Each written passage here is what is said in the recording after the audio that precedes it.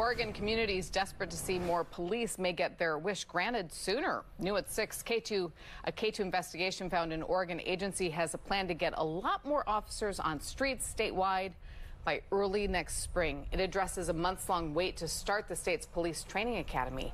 Thanks for joining us for Katu News at 6. I'm Deborah Knapp. And I'm Steve Dunn. Katu investigator Wright Gazaway is live in St. John's right now. And Wright, the small business community there wants to see more police officers on the streets. They certainly do. They say they deal with the same issues plaguing much of Portland: vandalism, constant theft, people threatening them or their customers. We found the state has a plan to get hundreds more new officers on the streets across Oregon.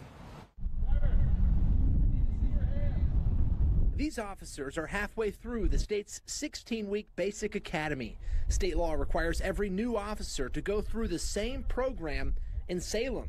When they're done, they go back to the city or county that hired them, to communities like Portland, where staffing numbers are at their lowest point in decades. We have a lot of theft, a lot of shoplifting, and then as well the break-ins at night, and a lot of drug use in St. John's as well. Tanya Hartnett is the St. John's district manager for Venture Portland.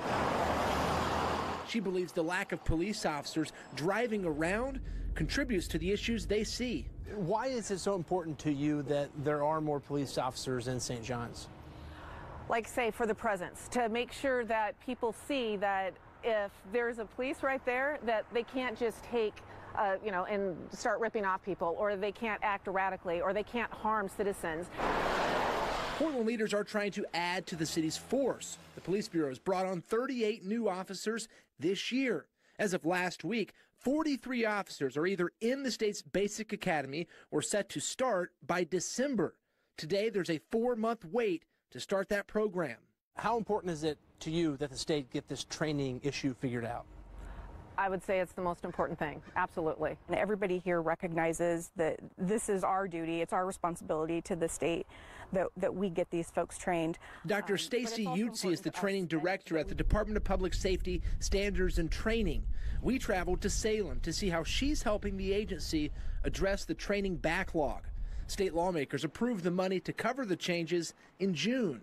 Starting in November, 3 academies will grow from the standard 40-person class to 60 people. The agency also added a new 40-person class. That means 100 additional officers will go through training in a 6-month period, compared to the number the state would ordinarily train, about 160 new officers. And the impact is that these are officers who can go back to communities more quickly. Absolutely. Our communities are in desperate need. Our agencies are in need. They need these officers to get through here, get their training, and be able to get back on the streets. Yutzie says the agency should have all the trainers in place by mid-October. If the 60-person classes work, the agency's training capacity could grow even more in the future. Do you think Oregonians should be optimistic in what's happening here? I think they should. We've worked really hard to make sure that we are going to be able to meet this need.